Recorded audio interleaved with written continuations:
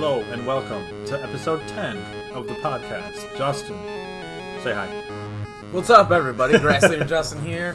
We got Zero, another podcast episode. Beautiful day up in Grand Rapids, Michigan. How you doing, buddy? I'm doing great. This is sort of like a mini milestone for us. We reached episode 10. Episode 10. I actually saw a statistic that a lot of like podcasts and shows like this don't make it to episode 10. So yeah, that's actually we're trucking along. Yeah. So got a pretty fun podcast for you today. The main topic is going to be we're all about team archetypes. So we're going to be going over singles and doubles, but mostly there's going to be a lot of singles talk, but we are going to be talking VGC as well.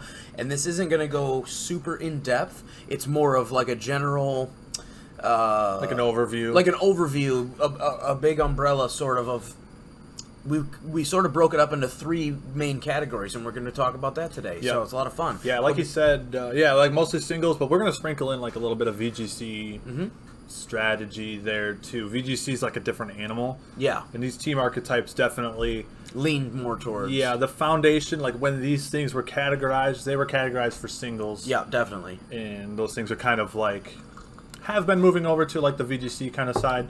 But anyway, dude, before we get started, before we get into the nitty gritty, what have you been up to?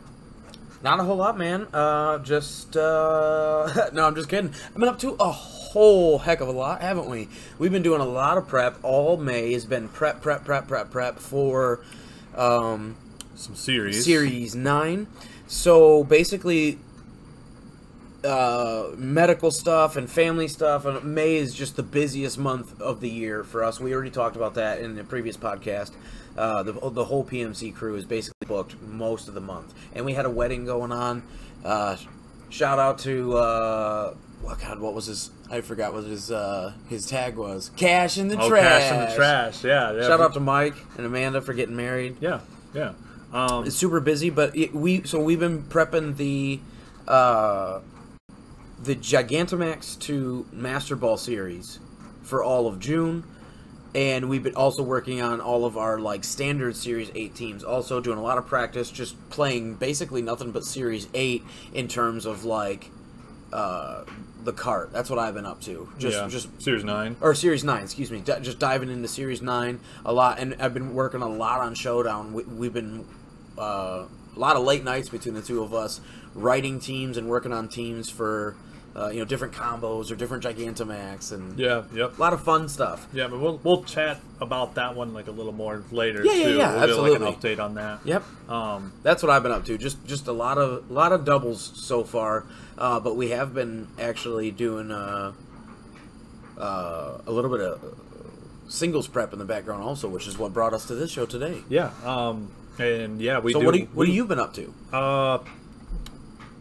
Well, I mentioned, podcast. I think last podcast I mentioned I went on a UP trip and I was making a video and stuff. I finally had that video finished. It's beautiful. If you're interested in seeing what the nature is like, if you're not from Michigan and you want to see like what it's really like here. Yeah, if you want to see what it's really like in Michigan, especially the Upper Peninsula, check out the video. I will link it in the description.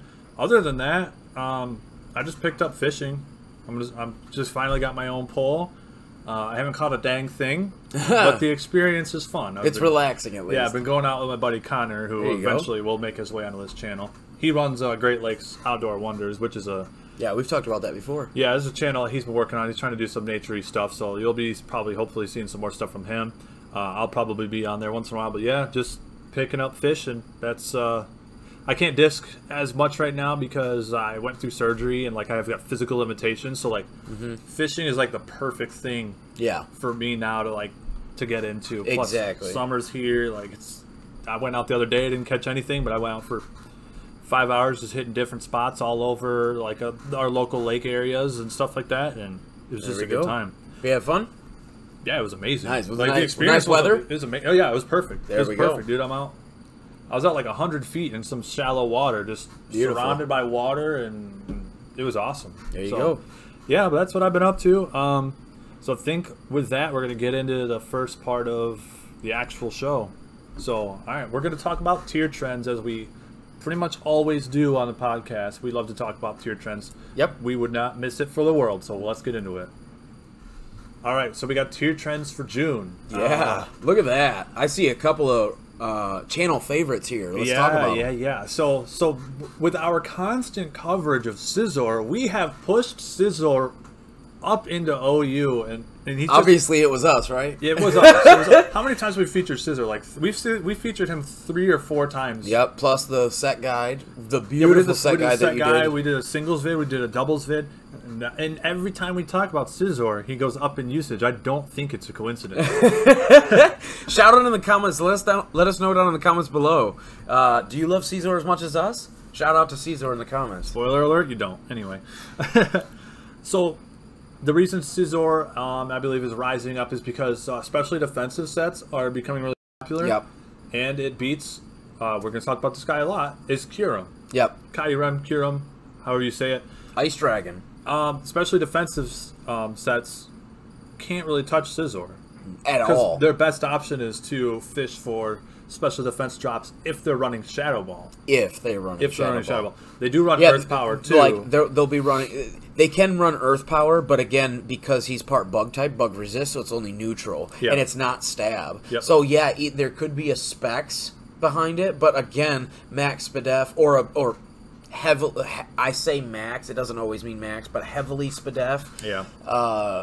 Yeah, it's really, really, really strong, because his Technician boosted Stab Bullet Punch is still more than enough without...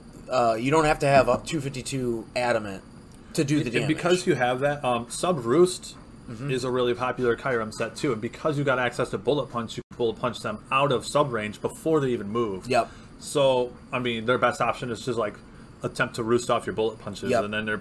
And there's also... I personally like the bulky... what I like in singles is the bulky Scizor, and I run Roost, Swords Dance, Knockoff, Bullet Punch. Yeah, see, I run one very similar, except instead of Swords Dance, I've got U-Turn. So I've got like Roost, U-Turn, nice. Bullet Nice. Punch, and Knockoff, like that really utility kind of. I like that a lot. That's super viable. Yeah. Too. So, and it's one of those 5 move slots, 6. He gets defog too. So yeah. So next in line we got Slowbro Galarian rising up in usage for UU. It makes sense because he got banned out of RU. You got the Mega Buster. Yeah. We are all pushing for all the bros or all the slows to get into OU, guys. Yeah. So keep using them. Absolutely. Keep using them.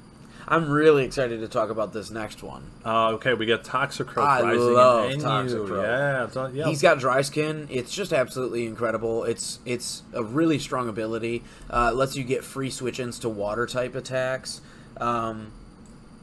It's basically like a built-in like mixture of Water Absorb and Rain Dish. Yes, it makes you weak to fire type hits and you take damage in the sun, but like how prevalent is that down here? You know what I mean? Yeah. It does exist. I'm not saying that it doesn't, but just I really do like him. I personally like the Swords Dance with a Life Orb.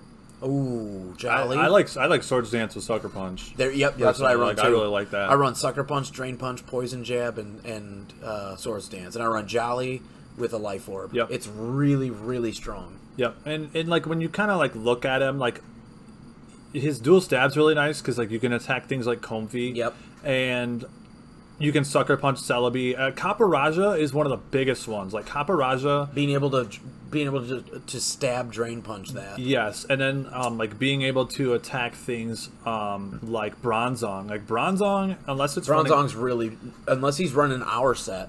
Yeah. Max defense. Yeah, but like, yeah, you can smack Bronzong pretty hard, and he's a huge threat in the meta right now. Like they do run Earthquake, tanky. But yeah, and then obviously like you can hit things like Glastrier, who is new to the tier. You can hit things like Golurk. I think you outspeed Golurk by a little bit. Yep. Yeah, it's just really good. And then Zoroark, but that's like kind of niche. Yeah, that's pretty niche. But being able to have a late game Sucker Punch is always strong too. Yep, and you outspeed Sylveon as well. Yep. Sylveon, as we know, is like a really, really popular option. I see Sylveon on like almost every team that I face on. And then stab poison, exactly. And being able to have a stab poison jab, physical, either steel or poison. Yeah. Because obviously with her stats, she's weaker on the physical side. Yeah, so poison actually kind of gets you pretty far in Yeah, this look tier. at Rotom Mo is a big one. Yep, and then like you had mentioned, like Water Absorb, Inteleon is so popular right Inteleon now. is very popular. So is Mantine. Just switch in on Snipe Shot, get a boost, and then you're free to like Sucker Punch away. So yeah, absolutely makes sense why Toxicroak is rising. Get the heal, but yeah. Yeah, that's what. Yeah, get the heal. So yeah, it makes a lot of sense why he's rising, in my opinion. Super fun. Yeah. Next one we got Bisharp. Bisharp actually rising quite a bit from 25 to 12. Yeah, it's a big jump. And look at that, like almost like a little bit over, 4 full percent. Yeah, that's significant. That is significant, and I think that once again that goes back to Kyurem because which again you made him popular. I know, dude. I think are we trendsetters now? We are trendsetters with our 60 subscribers. I think we are, dude. And shout out to our 62 subscribers. By the way, we appreciate you. And today you could be number 63 or 64 or 65. All you gotta do is hit that red button, and while you're at it, if you are subscribed, make sure you plug that bell, because then you get a notification every time that we upload a new video to the channel. Nice plug. So yeah, let's go look at OU. It mostly is because of the Ice Dragon. That thing is, like, Joey actually, I feel like, has really popularized it because he put out a video about, oh, my team gets 6-0 by Kyurem. Well, like every team does. Yeah. So, obviously, like, it's good against things like Blissey and Clefable. Like, it kind of always... I'm surprised Bisharp fell to UU in the first place. I am too. Bisharp has always been a premier staple. It's being able to have Defiant, really nice dual stab in terms of Iron Head plus Sucker Punch. And the like a lot of black glasses, like they run a lot of black glasses plus knockoff. That does so much damage. It really, really hurts. Yeah. Because of, obviously, knockoff gets the boost the turn that you knock off an item. Yeah, like, you can smack things like Corviknight. Like, you really, really, like, literally smack it. It's so good, dude. Dragapult is rising in popularity, too, because... being able to Sucker Punch that stab, super effective Sucker Punch with black glasses. Because Urshifu and Magearna have been... And Cinderace, like, Dragapult has slowly risen back in popularity. Yep. It's really nice to have Bisharp for that. But then, obviously, like we talked about, you kind of beat the sub-roost version of Kyurem. Easily, actually. Quite easily. Yeah, you just got to watch out for, like, the Scarfed versions that are running Earth Power. Correct. That's kind of the big thing about it. And, yeah, like, the knockoff is really good for these Scarf three... respects, These three Pokemon right here are, I think, another big reason is because you could stab knockoff them, they don't have their heavy-duty boots anymore, and then all of a sudden your hazards are... The ability to stab knockoff, to have that threat so something can't switch in, but then you also have the stab Sucker Punch. That duo, it just keeps anything that's even remotely close, like anything that's super effective damage. Yeah. It keeps them in hard check. It also... If not a hard counter. It can also set Stealth Rock, too. So like, it's got this, like... Thunder Wave. That's what I run. Yep. So you've got this offensive presence, and you also have a... It's a really good tool. Niche. Yeah. That offensive support. It's a good way to describe him. Yeah. All right, so let's move on to... Oh, no, we got a couple more. We got Mew rising in UU. Not surprising. Mew gets everything. It's the literal most versatile Pokemon in the game, right? Yeah. And it does have a really good stat line. Base 100. It is the base 100 Pokemon. You know, the original. Yeah, the original. So, no, I don't really have much to say about Mew other than the fact that it's... I don't see a place... It's not that I don't see a place for it in OU. Yeah. I do. I just don't... It's hard to pin down because it's like... You could bring an offensive Mew. Nasty Plot 3 attacks. You could bring Swords Dance 3 attacks. Yeah, we fought one of those one time. They got me pretty good, yeah. I was expecting the Suicide Lead. And that's another thing. You could have a Suicide League. You could have dual screens. You could have a tank. You could like... It's sort of hard to pin down, but I really do think that it is good in UU. Yeah. And it's good in OU, and for me, it works in either. Yep, agree. So the last one we got to talk about a little bit is Thwackey is rising in ZU. The combination of knockoff plus Grassy Glide, setting grassy terrain, is actually pretty nice. All the reasons we love Rillaboom. Yeah. And this thing has a Violite, so it's actually pretty decent. Yeah. It's my favorite starter. It's my least favorite form of him. I don't like Thwacky. I just don't. I don't want to say it's a lazy design. It just, it doesn't read monkey to me. Yeah, I'm the aesthetic person. Like we're the aesthetic channel, but it just doesn't really read like a monkey. Like it just looks like they just kind of drew like a sort of banana blob and gave it arms. A rectangle with arms. Yeah, it looks like toilet paper roll with arms. Right, here's why he's good at ZU. But I do love the fact that he's my favorite my favorite starter this gen. When you look, like the coverage of him, it almost seems pretty lackluster, but he's the ultimate late game cleaner. He's a late game, he's a real late game cleaner, and the fact that he can sword stance still. Yeah, I mean, like he hit things like right on, obviously, but having the U-turn, like leading, and then having a U-turn on the switch in, like I think really that the prevalence, honestly, it can't be understated. We have to talk about the elephant in the room is the fact that his ability is one of the fact that you can pack a. Sorry, can you scroll down 1 sec? Yeah. I just wanted to get his stats for his defenses. So yeah, we're at 70 defense. So we're at like a B plus for HP. Yeah. 70 and 60. So. On their own, times 0.5 for times 1.5 for the Violite. Yeah. Now you're actually almost, you're almost cooking with peanut oil down there. Especially and the fact that he's bringing grassy terrain. Look at all that green. Scroll again. Yeah. There's just at the grass types alone. There's so many options. Like being able to run either the Gluttony or the Hustle Flapple. Or another one is the Focus Sash Ripen. They get Grassy Glide too, don't they? We do get Grassy Glide on so like it kind of empowers. And Sucker Punch. Yeah, so he empowers. And Dragon Dance and Acrobatic. What I love it right now, I want to shout out real quick for my favorite Flapple at the moment. I don't run the Hustle or Gluttony. I'm running the Ripen set. And I'm running Focus Sash. For those of you who don't know. Ripen means when you use a berry, the effect is doubled. And I'm using the Focus Sash. It's max adamant. And we're running the Salic Berry. So we get +2. Yeah. So we get the agility boost, or basically a tailwind boost. I run that on Scizor. +2 speed once we go down to our... So we want to be on a Focus Sash. And then we have...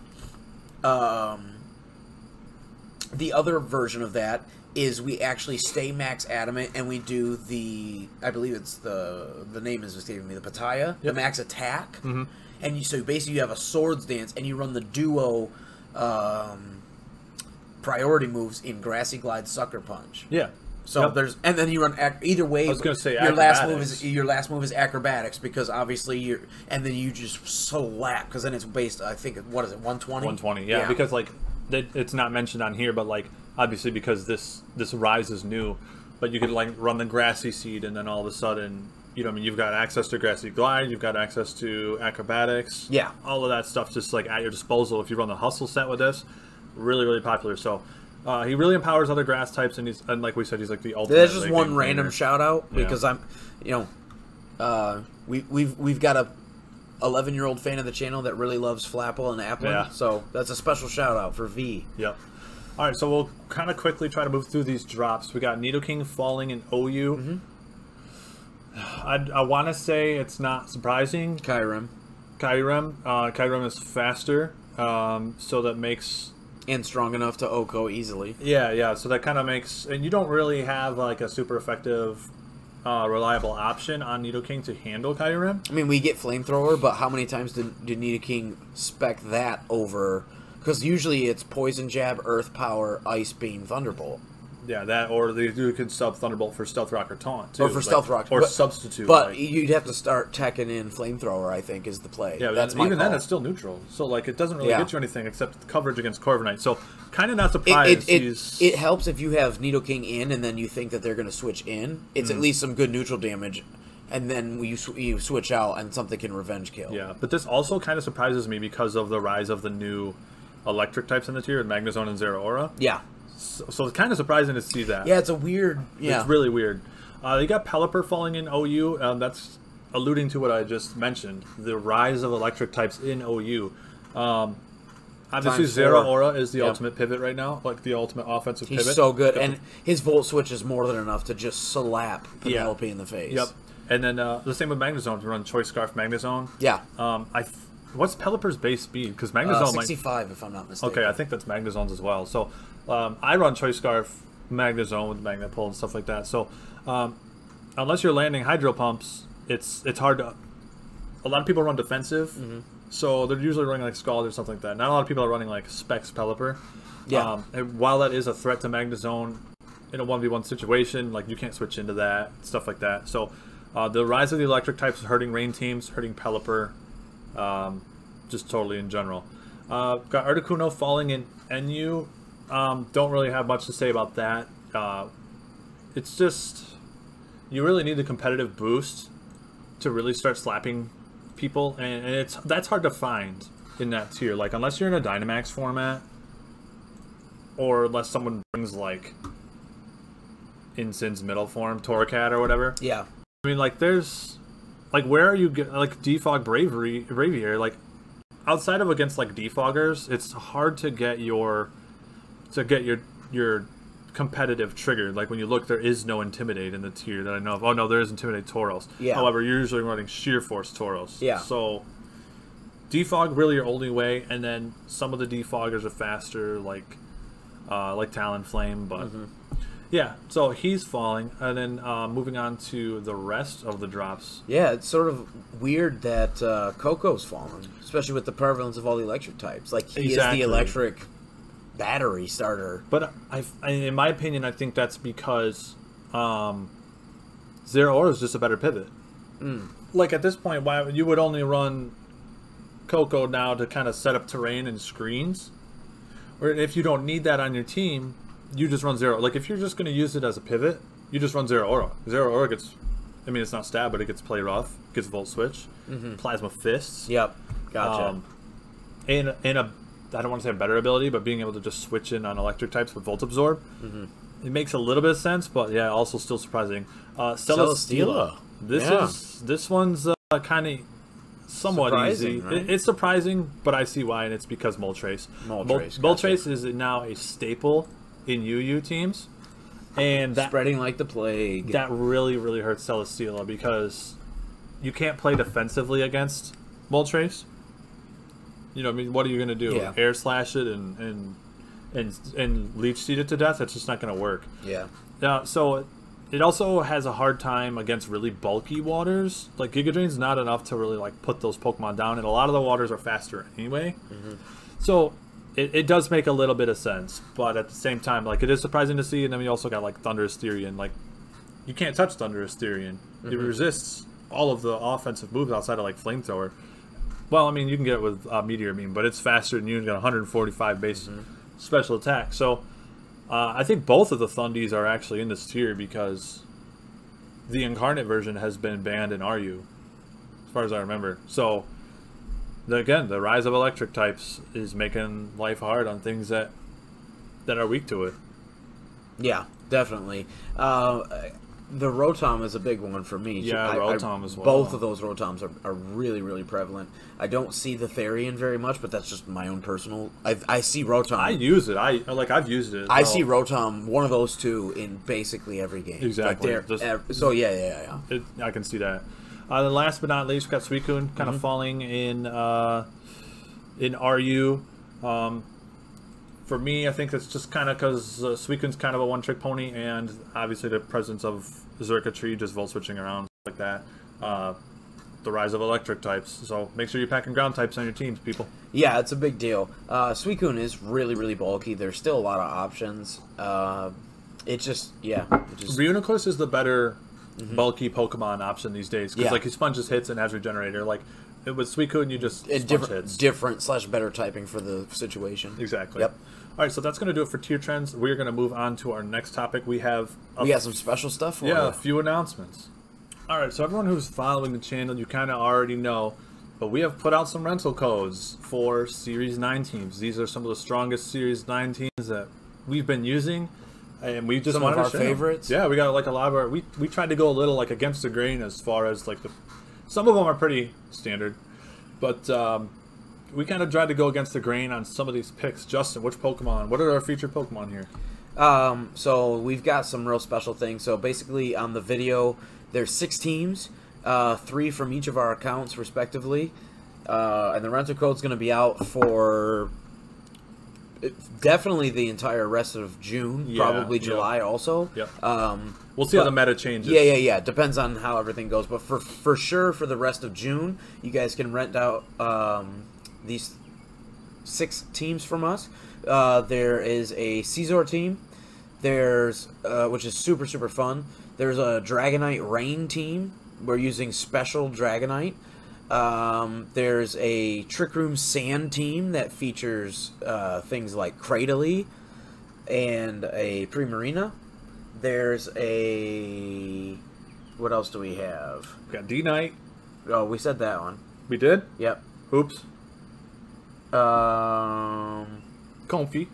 Oh yeah, we got a Comfy team featuring Goodra and Galarian Moltres. So you can you can pop both of them with priority moves. That team, that team's probably the strongest. That one comes highly recommended. Yeah, try the Goodra Comfy team out a lot. Yeah, and then the other one there is we also have a retooled Series 8 team that was my Calyrex Ice team. Yep, that we have retooled to now a Glass Trier team. Yep, that was my most powerful Series 8 team, so I decided to just kind of... boot Calyrex off the horse, basically. Yeah, I literally just, like, kicked him off the saddle, dude. Yep. So, yeah, there's 6 really fun teams. They're our favorite / strongest so far from all of our testing in May. So we did a whole month worth of scouting and testing.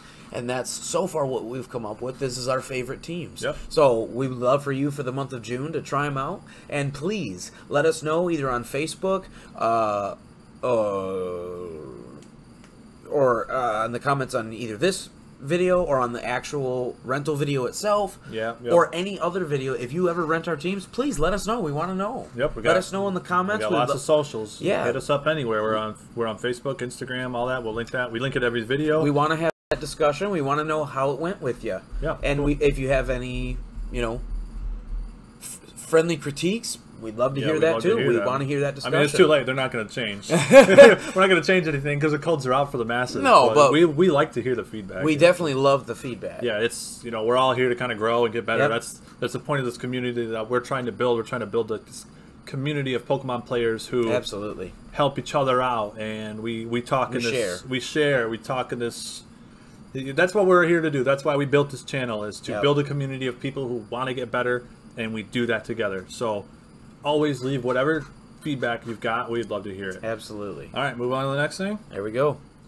All right, Justin, tell them about Project June. So, all of this month of June, we've told you about it a couple times on the last podcast and a couple different videos already. The first video just launched this week. The second one will be following shortly.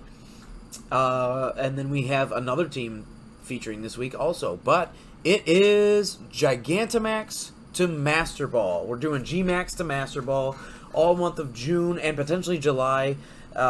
Basically, this summer, we're going to be featuring the most favorite or most popular, or that we have come up with in testing in May. We are trying to feature Pokemon who don't get seen a lot. Like we're trying our best to have fun with it, and we're trying to show off oh, look at that. So the first one up is a Gigantamax Copper Raja team. Yeah. And we actually do have the rental code. The rental code is out. The link in the description for the video. All the videos that are going to be this sort of part of the Gigantamax to June, or Gigantamax to Masterball in June.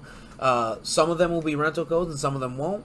Yeah, we'll have it in the title. The meme teams, if we feel like it's pretty good, then we'll put out a rental code. But we'll have multiple videos of those ones if they have rental codes. Yeah. So, but the first one is Gigantamax Copper Raja. We're running basically a Trick Room team. It's got the Dusclops with the Bulldoze to proc a 0-speed Copper Raja's weakness policy in a Trick Room, sort of pretty similar to what we're doing on the Sand team with the Gigalith. Yep. So similar. The team also has a couple different phasers. So we've got like a really bulky Suicune with a red card and Roar. We've got a Dragon Tail Duraludon who also happens to be Gigantamax in case we run across something that we. In case we want to. Well, because it PP stall something. because it can boost defenses with Steel Spike. Yeah, because yeah. the elephant can. And then we also have certain checks like the fact that it has Stalwart, so it can get around redirections like Kanto Raichu, for example. Yeah. So I can Dynamax and Max Lightning in one shot a Celesteela or a like a G-Moltres or something like that. Yeah. Yep.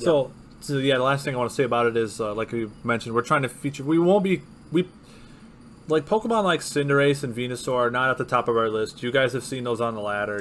We're using them, but they're probably not going to be. They're not the feature. They're not the top priority. Yeah. If it goes long enough and we get time, like we'll definitely throw out a Gmax Cinderace feature at some point. But it's not on the top of our priority list at all. I mean, you guys have all fought Gmax Cinderace. Exactly. Like, it's not that exciting, and everyone hates Venusaur for some reason. Even though that's your favorite. It's my favorite, but so and you know we've got a Sun team that features our Venusaur and Charizard. So it's not part of Gigantamax, so it's sort of adjacent. But the specifically Gigantamax to Master Ball, we're gonna try to feature. A little off meta. Yeah, lesser used. The more fun kind of stuff, yeah, like Caparaja. And then the second one coming out this week, we're about to announce. Yeah. The last one. So we got Gigantamax Caparaja, and then what's the Butterfree. So the once we're done hitting record on this, we're gonna try to get on Butterfree. Gigantamax Butterfree team. Yeah. It's a lot of fun. We've got the ability to spam Quiver Dance, or to boost up with Quiver Dance, then spam Befuddle and boost on rely on the hacks and double sleep. The goal of the video is going to be to click Befuddle as many times as possible. That's That's the entire That's the goal. And win, like get some wins with Befuddle hacks, because when you use it, dude, it's so fun. It's so fun, and it's like it's a really fun team, and it's a good team to use. How do I say this? It's a good team to use when you're low ladder. Yeah, like before, we don't know. It's really fun though. It is really, really fun. We don't know if you're climbing. Testing. Yeah, we don't know if you're climbing to #1 in Masterball of this, but we're gonna use it. And there will be a rental code included in that one as well. Yeah, for sure. This is gonna be a feature team. Like it is good enough to be a feature team. It's not just a meme team. Yeah. And that's the fun part about it, is that it features Butterfree, and it's actually pretty decent. Yeah, it actually does surprising amounts of damage with Helping Hand. So. Yep. Yep. Yeah, I think that's going to bring us to the last announcement. Oh, one more announcement. Let's do it. All right, the last announcement is something that I'm pretty excited for, is Showdown Sundays. We kind of realized, and this is a thumbnail from the Reggie Drago singles video that I did. We'll link that in the description as well. Reorganizing? Yeah, we kind of talked about, and we're trying to get on like a different, like a sort of, almost like a schedule, but not. We want to make sure that we're covering our bases for like singles and doubles content. In the month of May, we did a whole bunch of doubles content, and then we kind of like looked back and we were like, man, we need something for our singles. We need to balance it out. We need something for our singles. So we're going to be doing Showdown Sundays. So every single Sunday, you're going to be getting at least one video for. So like every Sunday you're going to get some singles content on Showdown from us. That doesn't mean that minimum. So that doesn't mean that there won't be more singles content throughout the week. Like, exactly. I've been working on the 3v3 It just means bare minimum, no matter what life schedules or whatever. We have a goal for ourselves that no matter what, we're at least going to put out one quality showdown, and it could be anything. Yeah, it might not be like laddering. It might be versus. Battles. But it's going to be showdown singles content of some kind. Yes. It could be a meme game.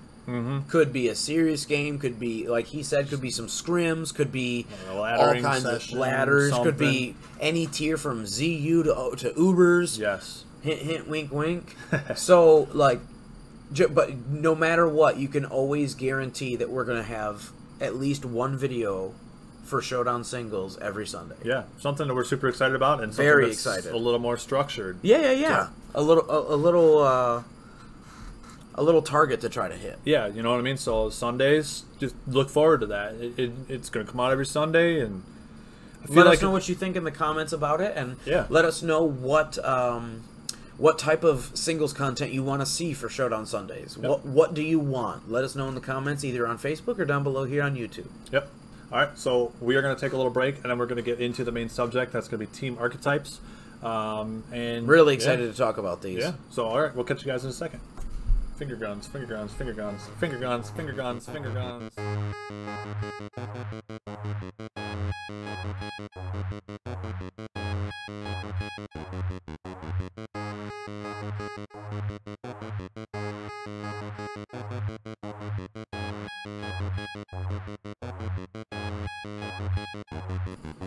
And we're back. Today's main subject is going to be Team Archetypes. We're going to be talking about 3 main types of Team Archetypes. Justin, what are they? So we got basically hyper offense, go fast, hit hard, or go slow, hit hard. Yeah. In a trick room? We've got stall, and we have the sort of middle of the road utility belt balance team. Everybody loves stall, dude. Everybody loves that middle one. We'll blow by that second one real quick. Yeah, well, sorry. So we've got sample teams, and then we've got sample concepts for VGC that we'll talk about. Yep. So we're going to have those up on screen when we talk about those. So let's get right into it. We're going to talk about hyper offense first. So before we get into the team archetypes, we just want to talk a little bit.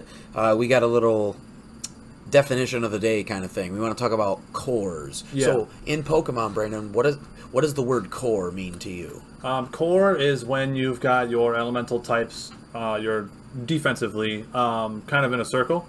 So, like Fire, Water, Grass is a core that I know that you like to run all the time. That's my favorite. I run in the Fire, Water, Grass core. There's a reason that we have that triangle. For people that play Fire Emblem, it's the exact same thing with the lance, the axe, and the sword triangle in terms of Yeah. fire so, like, beats grass, grass beats water, it's rock, paper, scissors. And everyone actually, you already know this because of the starter Pokemon. You know, the fire beats the grass Pokemon, Exactly. the grass beats the water, and the water beats the fire. And there are a couple of circles out there that don't, and they don't have to work like that. It's just necessarily a core.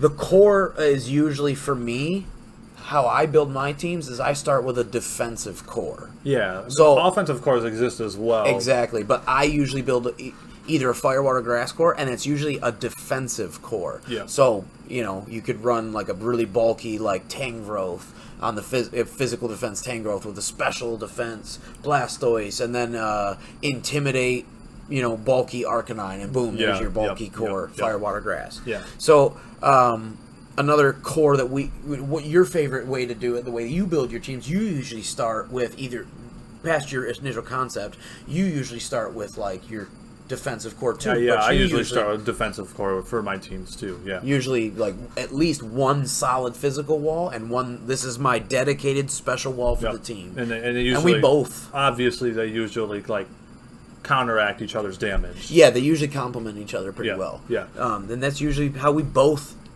generally start. Is like after the initial concept, the very first thing we do is we're like, all right, who's gonna be my main tank on the Fizz? Who's gonna be my main tank on the Spadef? Yep. So, all right, with that, let's talk about hyper offense.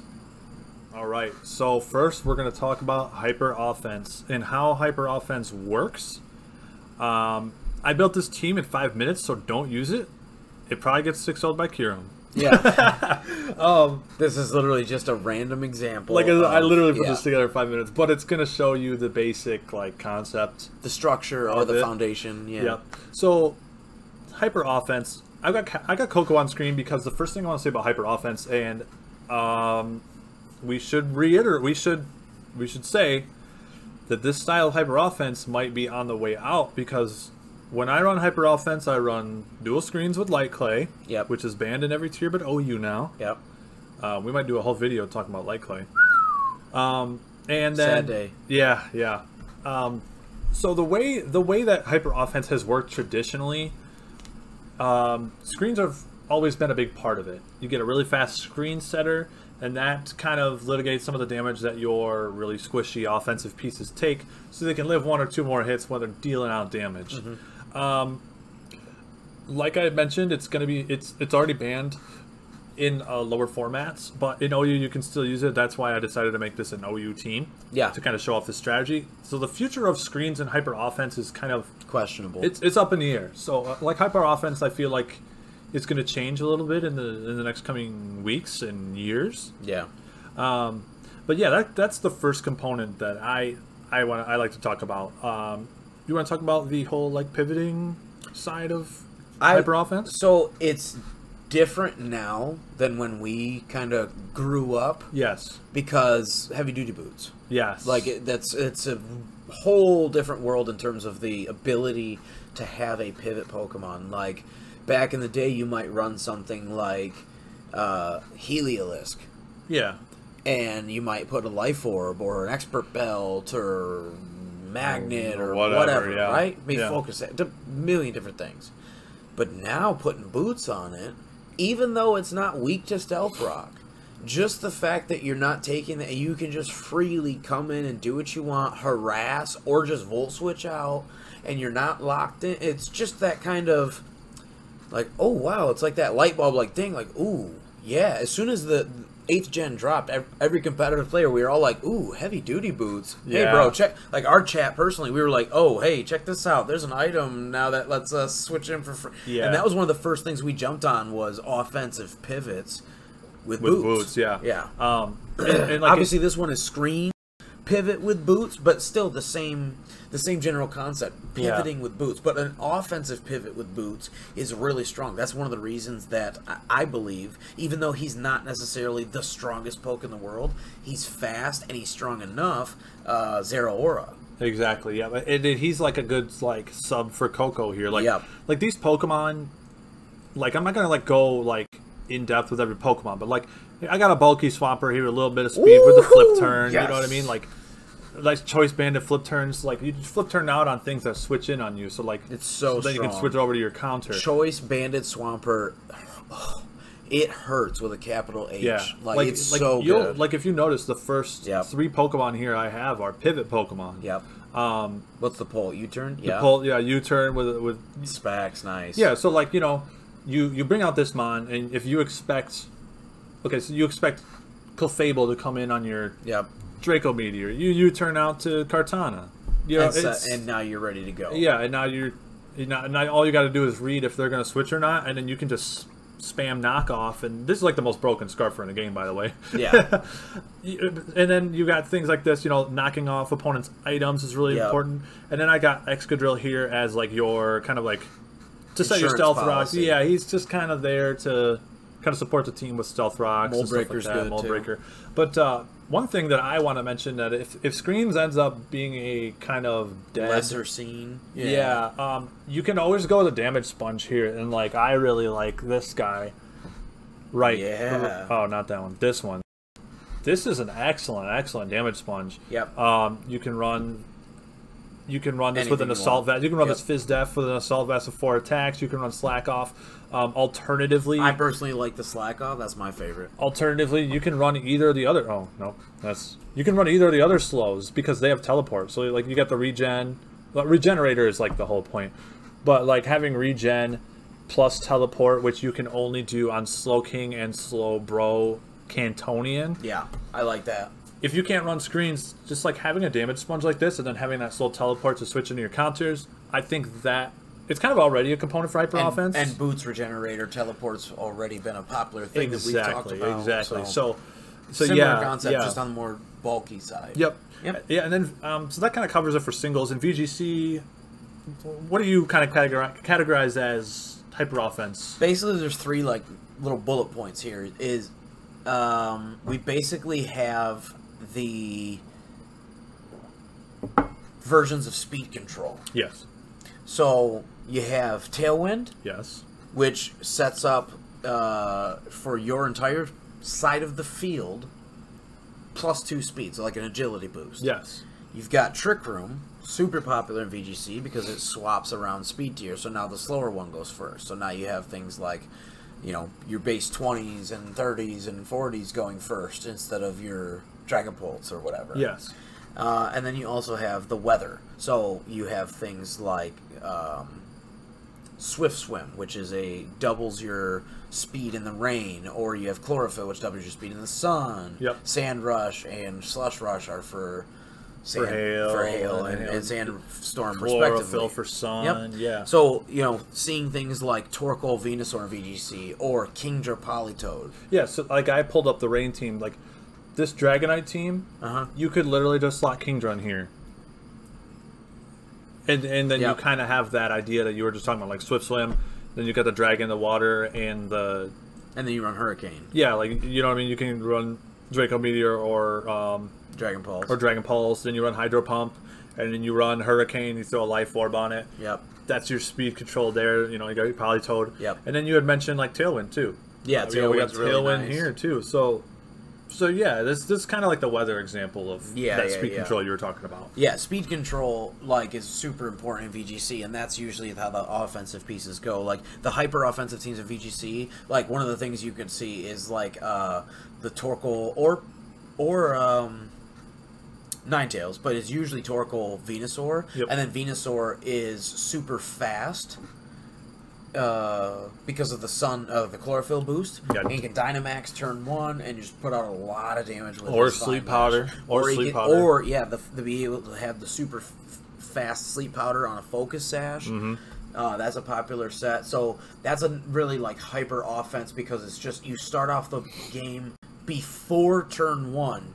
You already have a speed advantage. Exactly. So I would say Weather is probably the premier version of hyper offense. Exactly. Yeah, that's not really to good, say you can't be defensive, bulky, like our Sand team. Yeah, that's just a bunch of fat is incredibly tanky Pokemon, but depending on the situation, and if it doesn't take a whole lot, it's not like you have to wish for the stars here. Gigalith and Cradily can one-shot basically the world. Yeah. So, I mean, they're tanky, and they're rock types, so they get extra boosts from being in Sandstorm, so that adds to the tankiness. And that's where the the Trick Room aspect of that comes. That speed. So that's another hyper offense. Is but that one needs a little setup. Whereas the Weather, it's instant. Yeah. You just exist. Yep. As long as you have a chlorophyll ability and you exist in the sun, you're just that fast. Yep.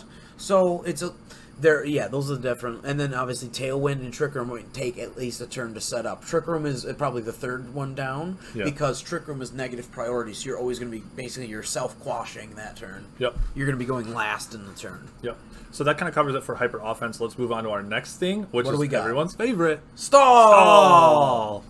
All right, we're talking about Stall here. This team is nasty. So I borrowed this team from a Reddit user called Flaming Orange. Shout outs Flaming Orange. You don't know that I borrowed your team, but I did. But I thought that this team really encapsulated Stall. And this it's a really good example of just that annoying, hitting your head on a brick wall kind of thing. That's what that's what Stall teams are, and you can find them in every tier from ZU to Ubers. Yes. Teams that utilize Toxic, Protect, Leech Seed, Rocky Helmet.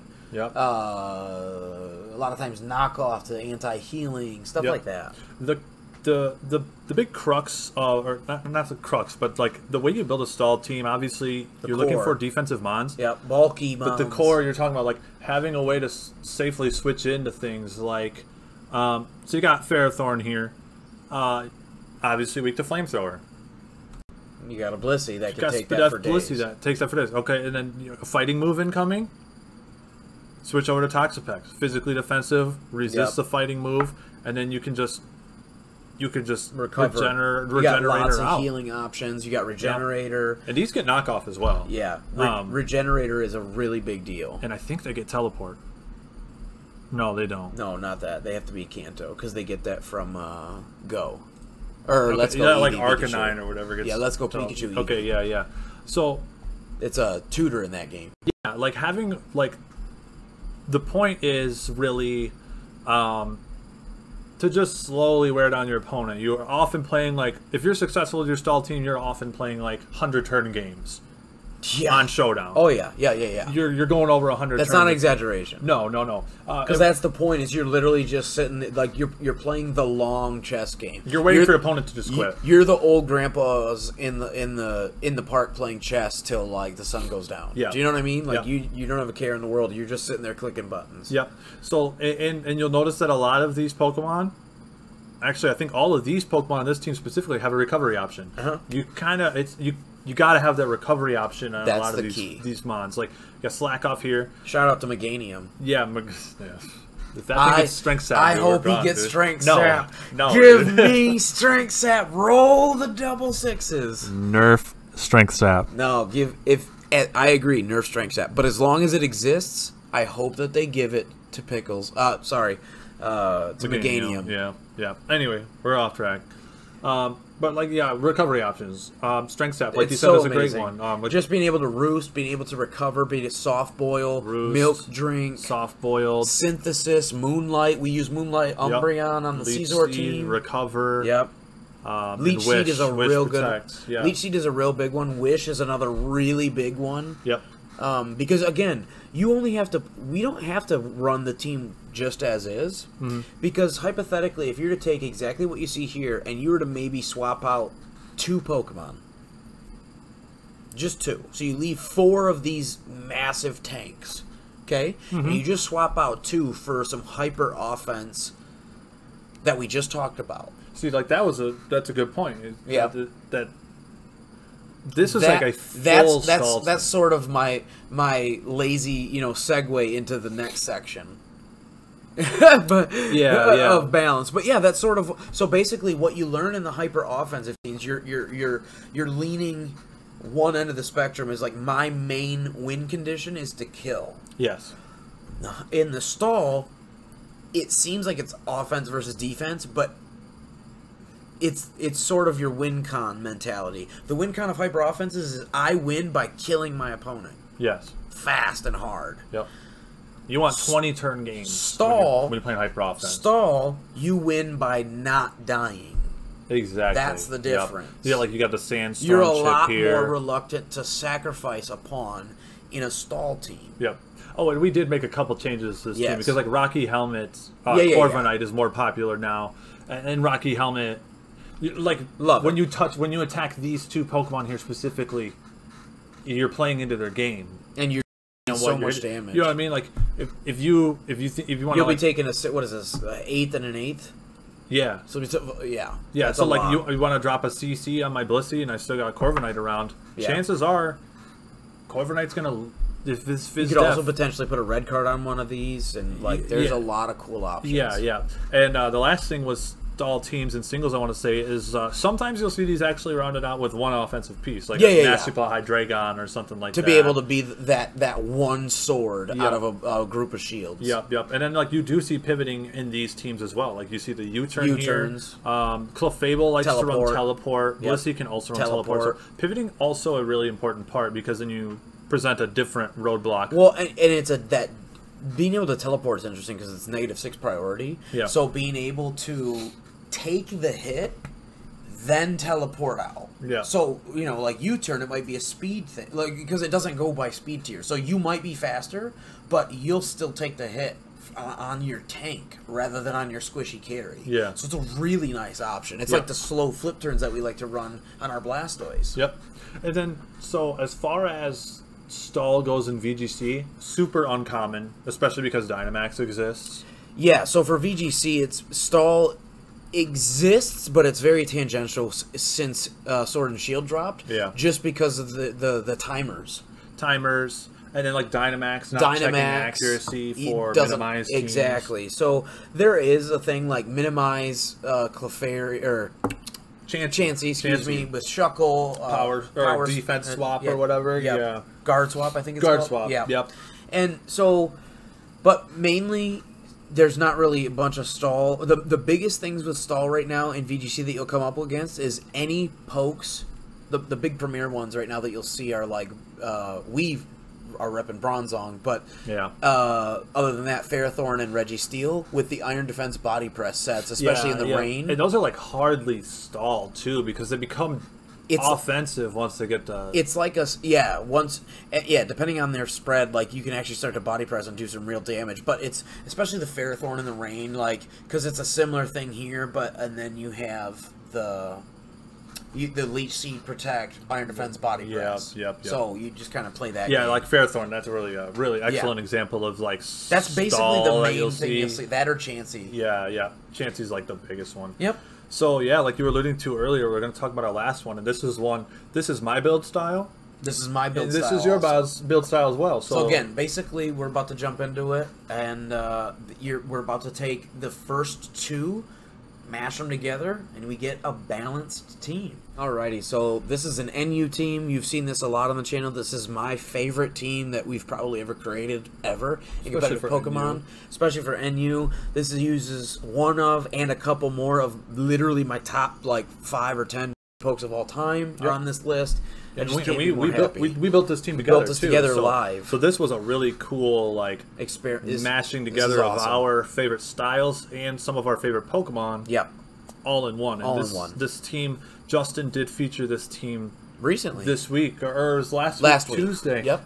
We'll link that in the description as well. He hit the Showdown ladder with this team. So yeah, Justin, explain the piece. Let's explain the concept first. So basically, the concept of balance, like I said before, it's essentially you're taking the peanut butter hyper offense and the jelly of stall. Yes. And we're clapping them. Yep. That's clapping them. That's basically loosely what we're talking about here. So the stall pieces I want to talk about first. So we do have the Intimidate on Arcanine. It can't be understated, like, Arcanine is an offensive piece on this team, but he does have the Intimidate plus Heavy Duty Boots, so he is sort of a pivot switch. We can be running a Teleport. We're not intentionally. Yeah, because this is like a mix of the two ideas. This is that offensive. This Arcanine is literally straight down the center of both the first two concepts. Yep. Where he is bulky himself, just natural stats plus Intimidate, and then he does a crap ton of damage with a lot of good coverage and a lot of good speed options with extreme speed. Plus he also has the Iron Head to deal with, the Sylveon that we saw everywhere. Yep. And then we've got, like, the Spadef. So now next thing we talk about is, like, the specially defensive and the physically defensive Pokemon. Yep. This is our big defensive core here. Yep. So this is we got Blastoise here, obviously. Yep. And as you can see from his moveset, Scald, Rapid Spin, Yawn, Flip Turn, he is literally there to kind of sponge a hit, and then you pick a move. You know, you can Yawn or you can Flip Turn out, or things of that nature. Yep. Oh, Justin's going to make some live changes. Keep talking. But yeah, like, he comes in and sponges a hit, and so yeah, we're running the slow version here, so that you Flip Turn out last. So you sponge the hit, Flip Turn out. There we go, sassy. Yeah, okay. So this is what we talked about with sort of that pseudo teleport. It's the slow flip turn. Yep. This is actually the Blastoise we have on card. Yes. So this is, and it's so good. Almost every video we featured has featured him being pivotal in some way. He's our spinner. You can run boots on him, like, absolutely you can. But we already have 2 boots on the team, and it's just like, and he doesn't have a recovery option, so I like leftovers. I do really like leftovers because he can sponge hits more than you think. Yeah, I used him in the Regidrago vid, and he sponged a Volt Switch from Xurkitree at like 70. He was at like 70% and still lived. Like, but being able to hit back, like, and the Yawn is so vital. Like, every single move is just like, it's the chef's kiss. Like, it's so perfect. Like, if you does his you can job. hit Yawn, and then Flip Turn is always safe, because then you know if they're gonna attack you, like, they'll attack you. Or they'll switch. So then you just Flip Turn out, and then you keep up the offensive momentum. And you have the momentum there regardless. So Yawn Force, 100%. It's so good. Yep. And Bronzong here, this is probably my second favorite Psychic type of all time, behind Grumpig. Yeah, rest in peace, Grumpig. Oh, she's coming back. She's coming back. Miss Piggy. Yes, she is. Yeah, but, like, Bronzong, super awesome, right? So yeah. What do you like about him on this team? He's our physically... So... Blastoise was our special. This is our physical. This is our physical. We went, as you can see, we went all in on physical defense here, and then 4 in special because whatever. No pivoting options. However, like, we got the Toxic. We can't be Toxic ourselves, so that's a really nice. Yep.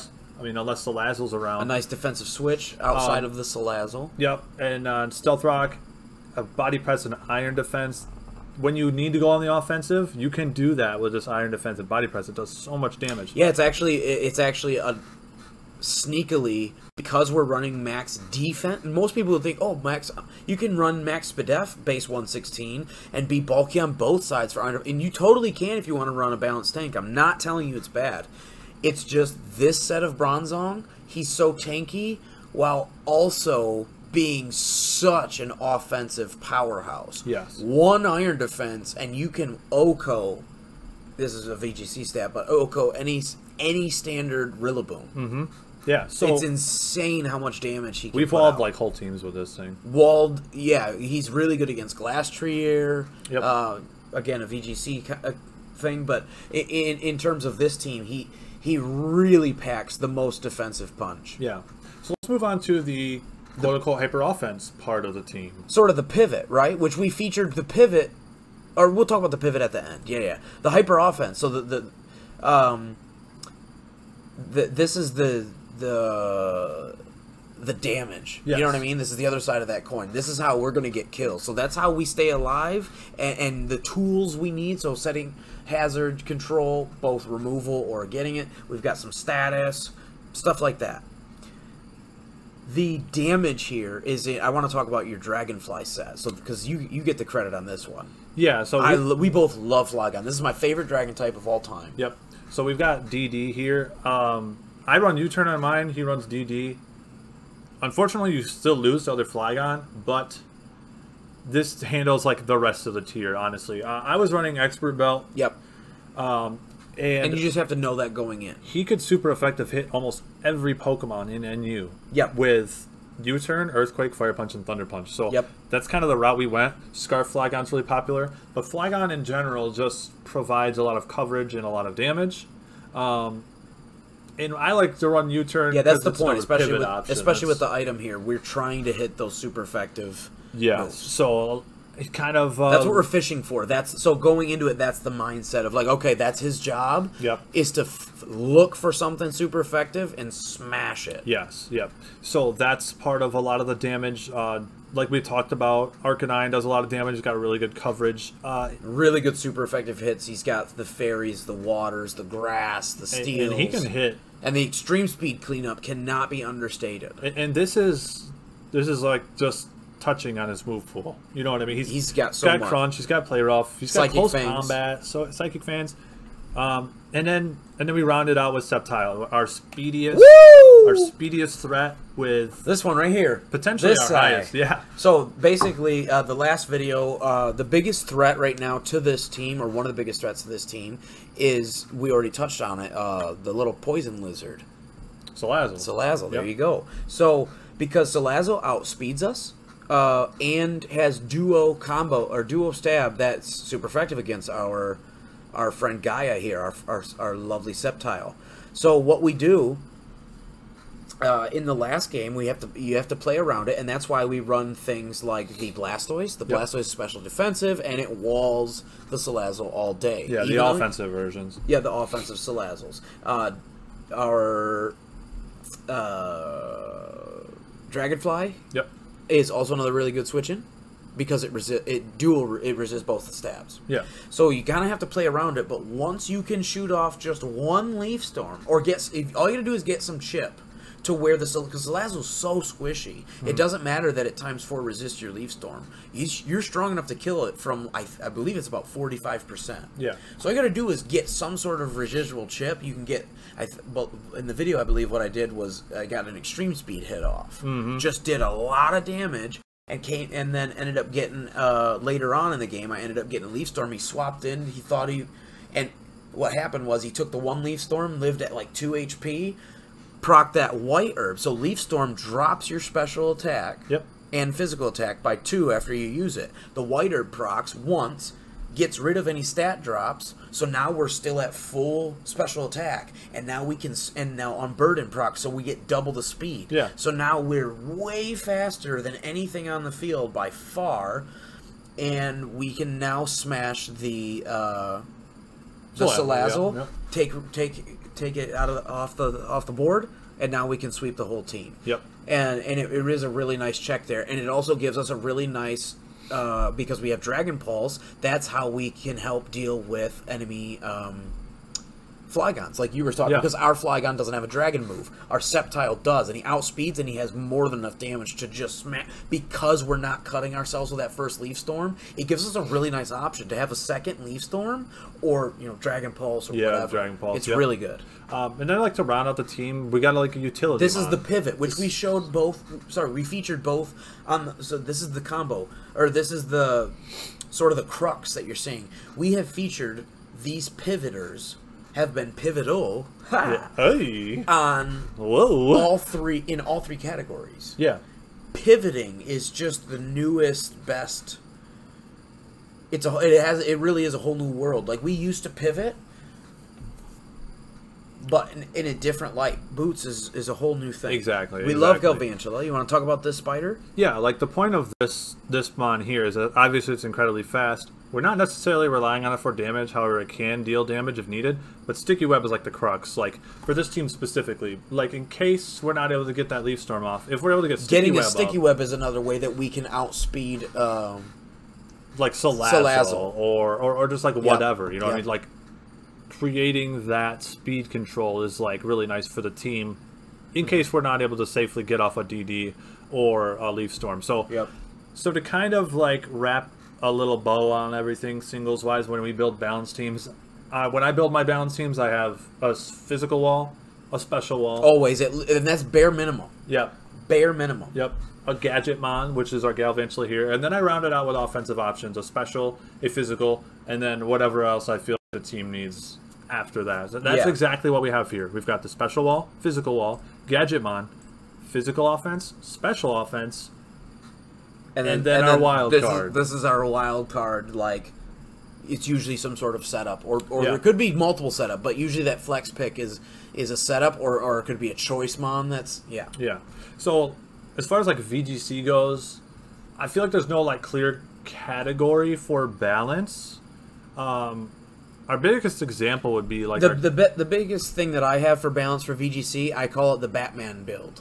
So this is like the Batman utility belt, where he's got a gadget for every situation in that handy little belt, magic belt of his. That it's like, remember what's the Harry Potter where his Hermione reach into the bag and it's just got it's just got everything. That's what I feel like Batman's utility belt. It's just got every tool in the box. I didn't have the Gucci Comfy. I didn't have it built on my team, but I'll build it here really quick while you talk about it. So the Gudra Comfy that we talked about in the rental code, you can rent this team right now. This is the closest thing by far that we have. Floral Healing Ally Switch. This is the closest thing that we have to like a balance. This is our like crux balance VGC team. I'll put the mons in first. And then it basically has everything you could ask for. So like if you want like we have physical offense, we have special offense, we have physical and special defense, we have intimidates, we have fake outs, we have speed control, we have healing, we have terrain control. Literally, basically every tool or almost every tool you could think of in a VGC format. What else we got on here? There's also Feeny and Boomer. Feeny and Boomer. I knew that. We got screens. There's, other than Taunt. I wrote Boomer in there. It's Rillaboom. Taunt's one of the only tools we don't have, but we could. We just don't. But like I said, I'm not going to put like every single move in here. No. If you guys want to know more about the team, rent it. It's the rental code. We've talked about the team at nauseum. We featured it 3 or 4 videos already, plus more to come.